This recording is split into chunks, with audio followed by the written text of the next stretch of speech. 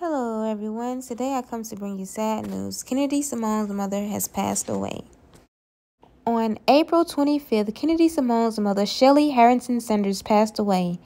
She was 50 years old. Upon her research, she died from getting shot and severely injured from a burglary that took place in North Carolina. She leaves behind her husband, Charles Sanders, Kennedy, and Korbin. This is what Kennedy Cymone posted to her Instagram.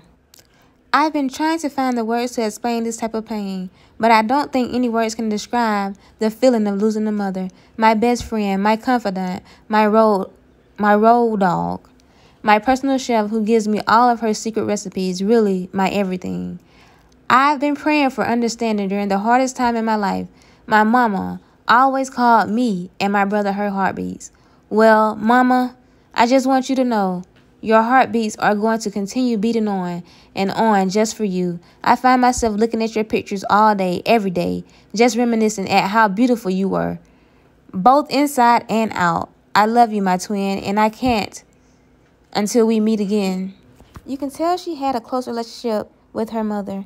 There's no pain like losing a parent. It's like the worst feeling ever.